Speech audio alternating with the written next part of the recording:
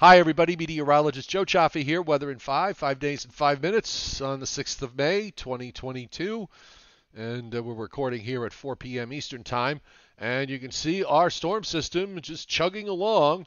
And when you get a storm system like this in the month of May, it does create severe weather issues, and particularly in the southern mid-Atlantic states down through the southeast, we're seeing that. In the meantime, you can also look at this loop and realize that these clouds are moving from west to east for the most part. So is the storm system, which means that we got to get to we got a long way to go to get all of this out of the way.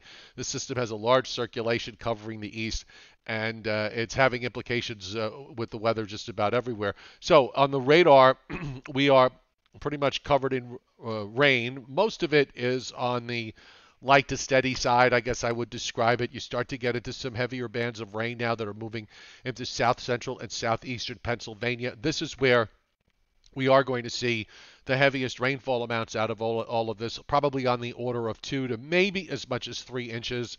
Everywhere else will get a bit less, but as far as the rainfall forecast is concerned, now you can see the amounts really drop off as you head up north in the Hudson Valley, north of Route 84, and in Connecticut, north of Route 84. You start to get well under an inch. And of course, if you head far enough north and you head up toward Albany and points northward, you don't get anything at all. Boston is just barely out of it too. But we're looking at 1 to an inch to an inch and a half on Long Island, 2-inch amounts across much of New Jersey, and you can see where the max area is here in south central and southeast PA of about 2.25 to maybe as much as 3 inches in some places. And this is the reason why we have some flash flood watches that are up. And we'll take a look at the watches and warnings map. We also have 3 working tornado watches, and those are the areas in yellow. Central and southern Virginia. This is outside of, by the way, outside of the Washington, D.C., Baltimore area.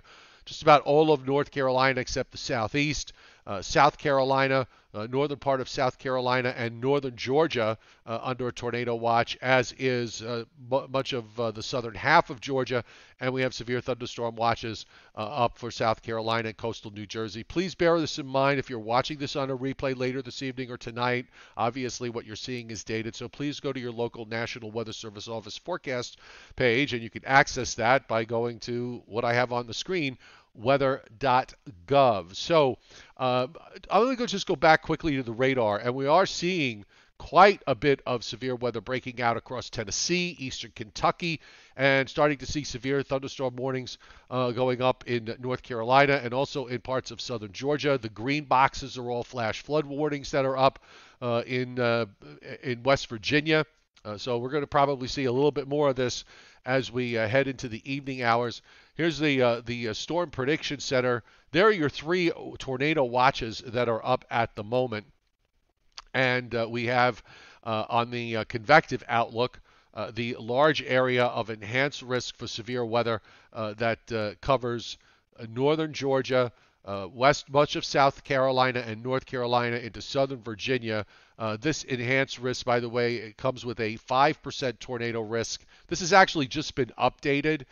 We have a 10% tornado risk in southeastern Virginia, actually south central, southeastern Virginia, the northern areas of North Carolina on the eastern half of the state also under a 10% and a much larger 5%. You can see where the 2% goes to the southern part of the Delmarva Peninsula, just to about the Washington, D.C., Washington, D.C., and then north and west up into northern West Virginia. We're not going to see too much going forward. Tomorrow, we're looking at severe weather risk in central and south Florida, also in parts of Nebraska and in parts of South Dakota.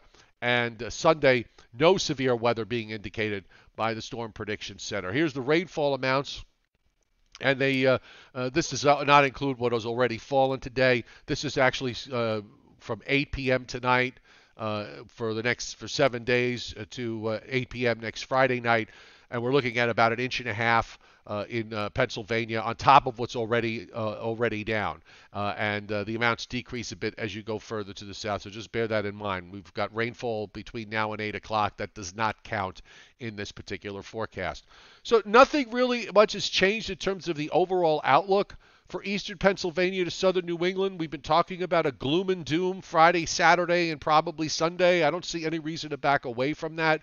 Your low is going to move over into West Virginia and Virginia as the upper low dives southward to off the Virginia coast. Here we are Saturday late afternoon. Still showing rain in many areas from southern New England down into Virginia.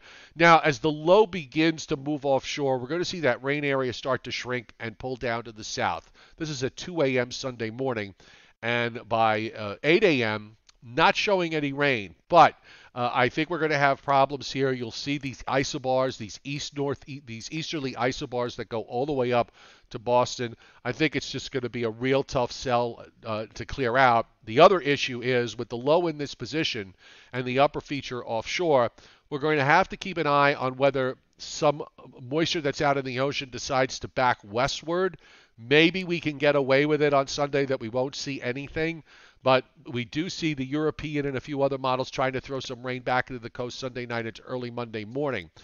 After Monday, I think we have a shot here of seeing some genuine improvement. As we go into Tuesday and that low gets even further south, we might be able to get some drier air to come down from New England. And that low is going to be off the East Coast pretty much all this week. So it is going to be problematic to some extent. The trick is going to be to get it far enough south so that we can get some drier air to come down from the north. And then as we move through the latter part of the week, you're still seeing the impacts of that surface low offshore. But at that point, it's fairly weak. As far as temperatures are concerned, while we've got all this going on with the rain, and once the ocean wind kicks in, we're going to settle down in the upper 40s and lower 50s and probably hold in a range between, say, 48 and 55 through the day on Saturday for eastern PA and southern New England. Maybe we'll get 50s to possibly near 60 inland on Sunday, although, again, I expect a lot of clouds. It's going to be a very damp day. Even if it doesn't rain, there might even be some patchy drizzle. Monday, still kind of questionable with gloom and doom, and then hopefully after that, we'll get into some genuine improvement. The Joe and Joe show tonight is, well, there is no Joe and Joe show tonight. The Joe and Joe show will be back on Sunday at 11 a.m. Eastern Time. So hopefully we'll have better news for the week ahead. And maybe if we get a little luck and the system can pivot in such a way, because it's going to get very warm in upstate New York and eastern Canada and over the Great Lakes, and eventually in western New York and the western half of Pennsylvania late this week, late next week, we'll see temperatures reach above 80.